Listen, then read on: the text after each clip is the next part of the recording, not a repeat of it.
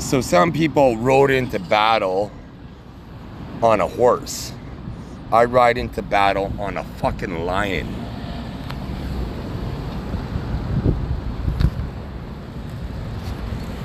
Because that's the heart that I bring to the table. So here we go. Here's part of the con anyways, and I'm always right. And he doesn't want to be seen, that's why. Oh, there you go. He's kind of casually looking away from me. Showing his face. He managed to look left twice, but never wanted to look right once. Suspicious. I notice everything. But anyways, I digress. So here is the university hospital cons, which is once again academic for me to see. So AV, so I guess that's animal vengeance. So get all the animal violators that aren't puppeted. And then getting all the human violators that aren't puppeted. So anyways, this is the Nightmare on Elm Street con, which I'm sure they facilitate lots at the sick kids hospital. So they must give kids nightmares, unfortunately. So inherently good kids, never giving them a nightmare and having them leech off of inherently evil cultivators, right? Like that are generational pedophiles that are leeching and surviving these cancer scares or whatnot, and these inherently good people, the real true human talent, are dying, right? So saving the real true human talent and leeching off the parasites, right? Because what they do is they make kids have nightmares, and then they make the kids hop into bed with the parent, and then they hijack human bodies. They make them sexual things to happen, and then they punish them with consequences like putting them in a wheelchair. So that one right there, this person right here, based on that shirt, there would be a blue con, a fellatio con, if they're a man. Or blue, I guess it would work for women as well. Since they had a blue shirt on, if they had an orange shirt on, it probably would have been a boy. You know, red shirt, red means murder, basically. Anyways, that's why my sheen is the shine that I bring to the table. So see that right there? That light is basically how my soul looks like when it's unhindered with technology. That's what my aura brings. So that being said, this is why I always wanted to emanate, to be a hero, not die, but to have my hero shine on the field. And I would have been the guy in a pitched battle where if I'd be looking for the hardest guy on the field and taking his life, the hardest guy, the guy that was slaughtering my teammates, I'm going after them all the time, right? Like I'd be looking for the guy that's making my men fall and progressively working there if I survived. That's all my goal would have been from that moment forward. It didn't matter if I was experienced. If I had, say, 2 weeks under my belt in any battle, then I had at least one battle, at least felt. Nowadays, if I heard bullets fly by my head, that would be my instinct, right? But to emanate and be heroic, walk tall, basically, and rise up to the occasion and liberate mankind and privacy of thought started with my mind. So a side note, a less serious thing is, I guess one of my, since my name is going to be Eminence Cristiano Meyer Diggins, currently it's Christian Eric Arnie Meyer, I'm going to have a coat of arms for my family. So it is, the Meyer Diggins is going to be a lion, probably with an eagle, a bald eagle, soaring over the over the lion, basically. I have to design it, see exactly, because with birds I always want to see the wings expanded, right? So you know that they can fly, basically, right? When you see a bird with the wings at their side, right, you can't tell that flight's possible by just looking at that biology, right? And just like that being said, it's not a lion's roar that you should fear. It's his silence. So that was an innuendo for only people that could see my thoughts. Because in the Gladiator movie, I'm the Sunseeker. I'm a warrior just trying to find my homeland, basically. Like my promised land, my peace for mankind, right? I'm trying to end war for all of mankind unless there's an alien species. Well, they made me flinch there, and I could hear it. So showing their culpability. And with quantum computing, organic biology, and implanted thoughts, hacked acoustic rays. So now I'm gonna resist it. So woo, getting them out, getting the 333 club with the people that know what that means, and the monster drink, and people that know what that means, and any Red Bull maneuvers, because I am the living legend, permanently, indefinitely, biologically immortal, and so they try to do some flinch tech with I'm not a fire, I'm the fire extinguisher, right? Like, I could develop technology to make forest fires never happen again, but they're stopping my mind, right?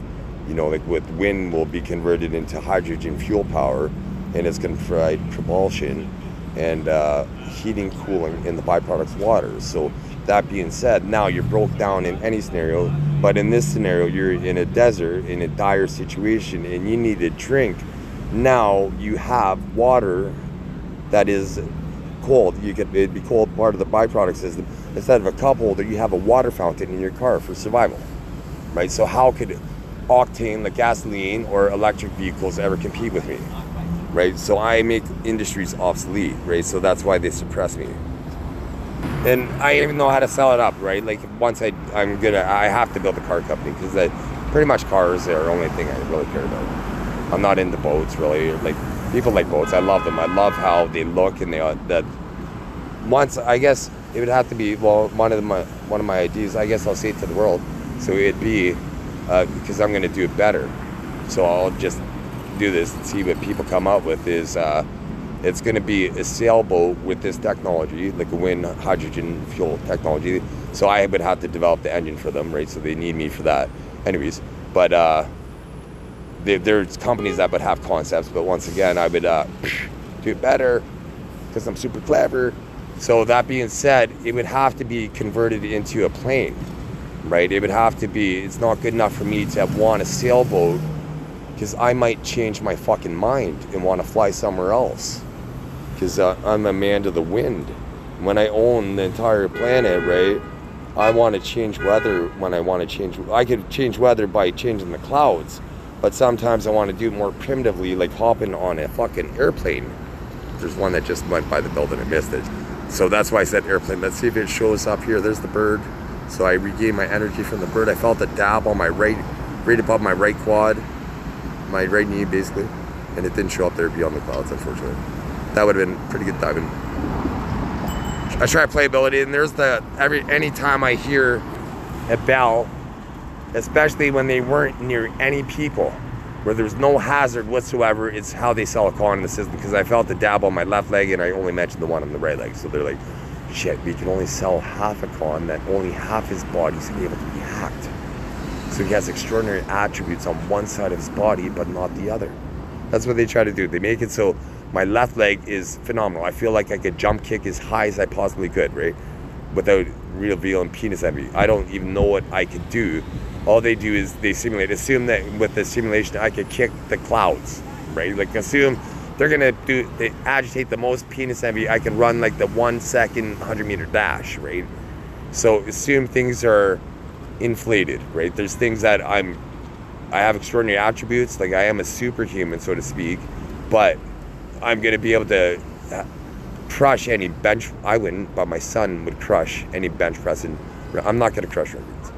I might go, instead of throwing the first pitch, I might participate in a home run derby or something like that for baseball, and then just depends what they want, right? Like if the fans are clapping, because like I did not play baseball in softball for like almost 20 years, and then I played softball.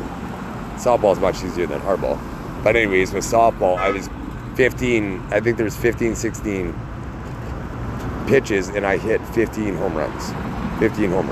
And this is without me being able to control my mind to slow down time, enhance reaction speed and precision, which I could cognitively do. And I would have time each pitch to be able to do this. I'd be fast enough, my mind's fast enough that I'd be able to watch the rotation of the pitch and hint and understand. And I'm so attuned to body language, I'd be able to determine how likely it would be for them to be throwing a slider, change up, fastball, you know, whatever pitch they have. Because I'm a student of the game, so all I would do is, if I was playing against an opponent on Thursday, Wednesday, I'm watching footage of all their pitchers, their entire pitchers, anything that I could see how they pitch and work the count in different scenarios, night games, day games, depending on the scenario.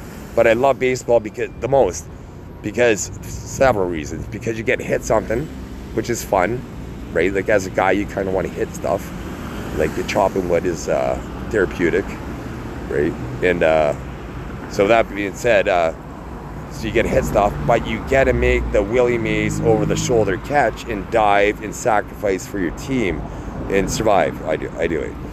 You know what I mean? I want the heroes to survive, but other people are necessary to plug the hole, so to speak, but only do that if you believe in the ideology, right? So fight for human privacy, really. Sometimes you need to, you know, cover the flanks or, you know, the center to basically create a decisive battle where you could double envelop your opponent, right? And then break their will over time if attritional maneuvers are necessary.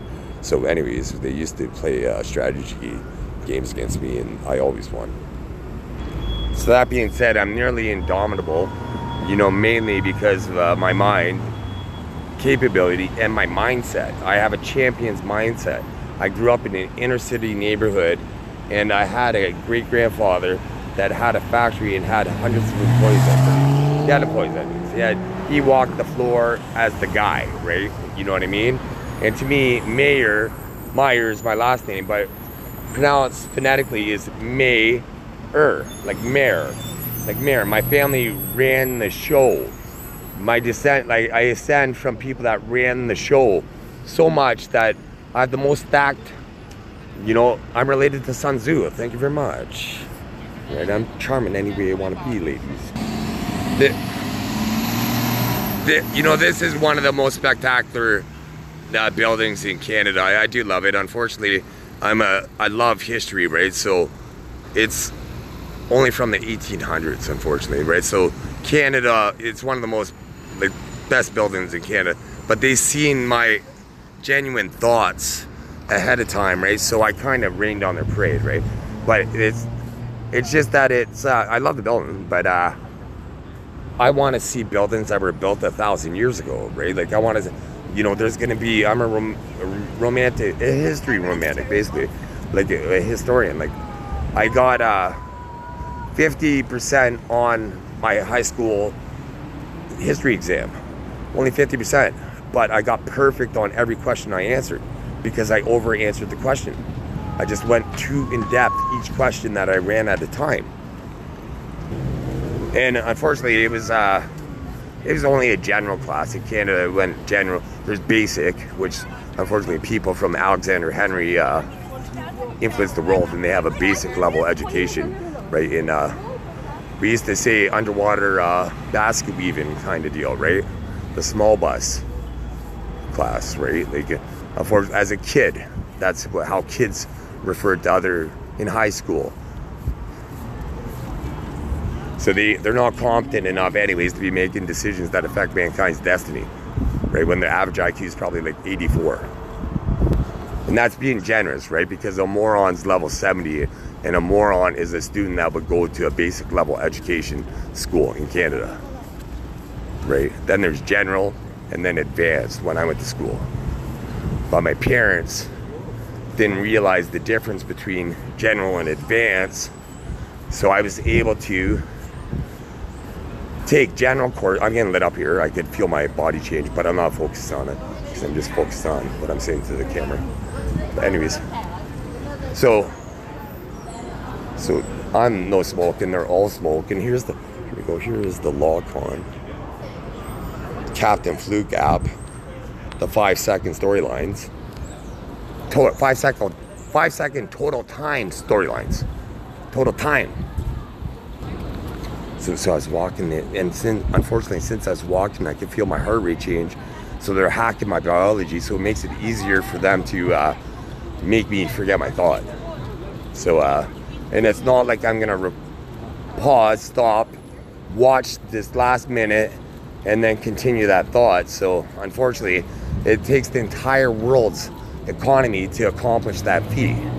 And so within seconds, I was able to destroy technology responsible and uninstall, costing billions of dollars of real money and hours of time that at the government level, like all these people that write AI software all day long, with my neurons, right? I'm able to uninstall and cost people, my enemies, money. I'm able to diminish their supply with my neurons, and they need billions of dollars. And my soul is unique to the human planet, and they try to kill me here, and I didn't die, right? So I'm biologically immortal to these covert attempts. Could I die getting thrown off a building? Probably, absolutely. I'd say 100%, most likely. Not 100%, but most likely it would be an unfortunate scenario, right? Sometimes, what if I did survive and now I have to kind of come back together? That would suck, right? So it could be an unfortunate reality for me. Like, I'm not able to, right now, watered down playing poker, since I could put people on a straight flush, it's kind of pedestrian, and that's watered down. And I'm about at least 100 times smarter than that, right? So, unfortunately, I love Texas Hold'em, but it's going to be boring for me because there's still the luck component. But if in the sprint, people would beat me, but any marathon, like any tournament, I would have, like I do now, right? I have to get unlucky. When I'm an 86% favorite, I lose 86% of the time. That's how they have to compete against me, to stop me from being rich, to keep me panhandling. So they think I developed technology, and I do, but not like I would if I had all my attributes and king of the world. All I'd be doing is trying to create. I'm gonna be rich, right? The richest man ever. So I just need to be rich enough to lead forever. So that means I'm gonna be giving away a lot of pizza slices, if you know what I mean. But I have the entire pizza, and they don't even give me crumbs. I panhandled for 2 days, and I got 5 cents in real money, and 4 cigarettes and a beer, and I gave the beer away. And the 4 cigarettes set me up for cons. Because if there was ever anybody intact and the most lucid man on the planet, once again, could control, I'll just read the sign here. All visitors, couriers must report to the security in the main lobby of 700 University. So I got an enemy combatant for sure. As soon as he walked by his, I can articulate that. So now I'll say it in estrogen when he's not by. I'll just uninstall. All visitors, couriers must report to the security in the main lobby of 700 University. So that was somebody that was smarter walking by, affecting my biology. So if somebody's not intelligent, millions of people, it just happened to be that one person, but it's the entire world's supply. But it's like an anchor to a boat. So now imagine the most capable person ever, right, being anchored for people that have a life cycle that lasts maybe 70 years to 120 years against the guy that's biologically immortal. They try to poison me all the time, and so I'm immune to disease. I shouldn't age. My head could get cut off and I die that way, I'm sure, right? I'm sure if I got blown into pieces, so I could die, but I'm just biologically immortal, right? You know what I mean? My mortal shell, which is my body, was, but even before I realized I had this evolutionary gene, I knew I was life's test. I knew I couldn't be crushed for some reason. I seen a sign, and I seen invincible rather than, I know it's subliminal now, some of it, mankind, but I seen subliminal, like a subliminal saying invincible, right? Like that's what, so that was the sign probably. They made that movie Unbreakable because of me, right? The Curious Case of Benjamin Button because of me. And they think I don't know this because they got to realize I'm forever on, and I have the ultimate power. So initiating system maneuvers, OW. To somebody has to pay the boatman for any puppeteer events. So basically, if somebody is akin to this car right here, it's like this car sitting here, and in this analogy, this car is a person. So this car is going about their business. They're doing nothing, right? They're just chilling, going about their business, and now a human hijacker comes in, smashes that window, steals the car, and then crashes the car, makes the car do something that the car never would have done. The car was just sitting there chilling. Now this car just crashed and killed that guy. So who's responsible? The car or the guy that with the gun, so to speak? Right? It's always the guy with the gun.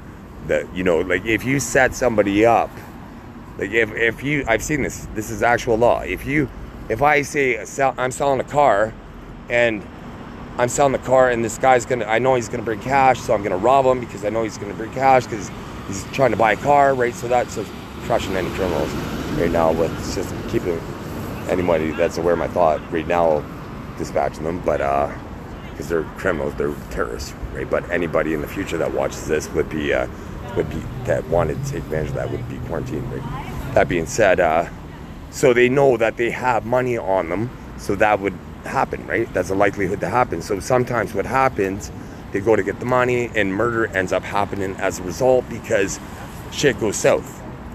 Unforeseen variables and things go wrong, right? So that means the person that set that person up to get robbed also catches that murder charge, right? So these people that are setting up my biology, right, or whatever, hack my biology, you catch whatever charge you're trying to set me up, because I know you're trying to evade your deviation or what you're trying to hide or unregister me and you simultaneously for something that you're likely to do and I never do, right? And it made me blush. At that moment, and that was an implanted thought, not an or implanted reaction from an implanted thought, right? Not a natural reaction, right? They're hacking my biology, right? And all I have to do is just show it's all these perpetrators, and we're near Einstein Bar. Near Einstein, and if there was anybody that could identify with the pillars of creation, that's what my climax would be for mankind. And the squeaky wheel always gets greased, so always getting the ones that pretend to be me that never squeak. So that's a flip on it, because usually that's when somebody says the squeaky wheel gets greased, that's an organized crime term for killing somebody, right? So that being said, greasing, making these people squeak would be akin to making them rat to disintegrate the network and inspire alien Ness type of characters. What the system needs is Elliot Ness. And if you fear cops or don't like cops, become a cop and make cops better. Change the brotherhood. Change the system. Break generational curses. So read about Elliot Ness. He brought down Al Capone, right? You want to be like Elliot Ness and bring down the organized crime. And unfortunately, with Italians, they any food country, but they have pasta sauce and pasta sauces and pizza, and you can see the mine with tomato sauce, right? So no wonder there's a little Italy everywhere, right? So the Jewish people, I'll say Jewish, even though I do have the most desirable Jewish blood on the planet, so I could say Jew. Like my name's Christian, I go by Chris. I don't feel offended by people calling me Chris, right? Not like how people are we choose to be offended by stuff that by words. Maybe it's how be offended by that tone and body language of how people say certain words.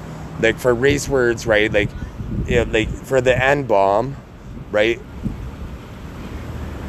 black people say to other black people, but then certain relationships, black people allow other non-black people to say it, right? And they don't find it offensive, right? Whereas somebody that's a racist saying the exact same thing, it's now offensive and it's hateful, and you know what I mean? It's that's not good, right? But I'm not saying it endearingly, but if it was used in an endearing way to one of your friends, not just somebody on the street that you've never met, where you're likely to, especially, you know, it's one thing saying for, say, a Jew, right? That's just a religion. You can change your religion. You can't change your skin tone without technology, right? If you're fat, you can always eat a little bit less, walk a little bit more, get a dog, get a pet, right? A dog particularly, because dogs need to be walked, right? So they need to walk to use the washroom, so you're gonna get exercise. So instead of, if you eat, when you eat, basically, like this is noticeable throughout the world, like any Christian country or the Islamic, or pardon me, Islam, when they, I guess Islamic is the term, but when they fast, right? So there's two sides of the story, right? So two sides of the coin in this there. So for Islam, when they fast, they're shrinking their stomach, so it'd be like a balloon. So every time they're not getting food, so now they're getting nothing in their balloon, so it shrinks over time.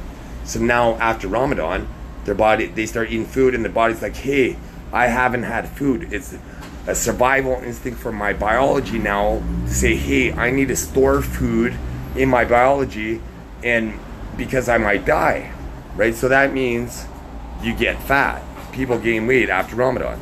You know, I Google searched it, and I speculated this, and I was 100% right, that the likelihood that they would gain weight after Ramadan because you're shrinking your stomach. So the flip side of the coin is at Christmas time, or in Christianity, or, you know, I don't know other feasting rituals, but anyways, these countries want affinity, I guess.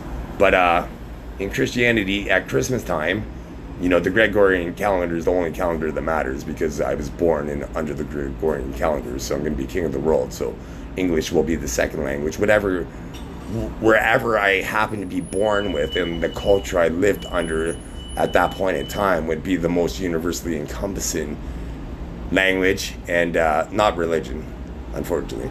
You know, I'm more of a spiritual. I'm going to be an umbrella.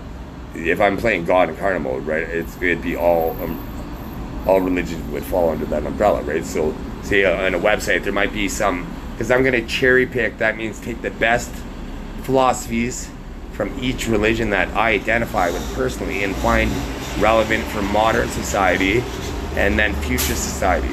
Like some that, like 100% of the time, it's like I haven't read any spiritual book, but one thing they never wrote about in religion, which doesn't make any sense, right? So it means that I could be the most divine guy that ever came, right? Because I'm related to all these guys, right? But one thing they've never mentioned, as far as I know, I haven't read all religions, I'm speculating here, but they don't mention the relationship between an adolescent child and their parent.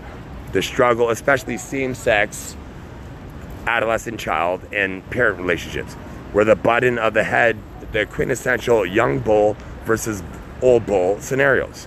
So that being said, philosophically, that means we teach our sons or daughters, mother-daughter relationships, we teach them old strategies that don't necessarily work for this current generation. Like I learned this with my own kids personally. Like I was raising them for a street world, living on the streets, being street smart, being all ghetto-like, and then I gave them like a middle-class upbringing, right? So their reality at the time, now I'm glad I did it, but if I didn't upgrade them, it would have been awesome, right? But then I'm teaching them how to judge people's character, read all these signs, and I'm glad I did because of the system. But so I just looked at the house, so there's the bell con, because I looked at Smith, so it's the Smith house con, the school bus con. So anyways, they hacked me because they knew I was going to try to continue my thought, and they think they're superior for stealing my DNA, so restricting everybody from doing that. So unfortunately that was successful, and so that adolescent young bull, old bull scenario, right? So what I was basically what I was doing is I was going in the deep end, philosophically, affecting the humanity for the rest of existence, and people, particularly, I didn't mention Jews whatsoever, so they felt slighted, right? So they hacked my biology because they have been preying on people with diamonds. That's why they're the Diamond District Jews that are the main problem for mankind, basically.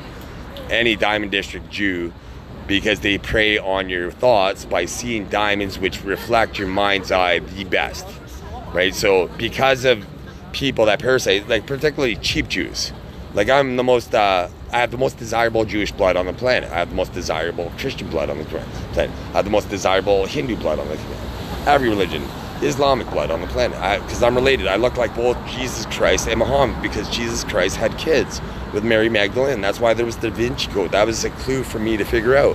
But they made the character a woman, so it wasn't as overt.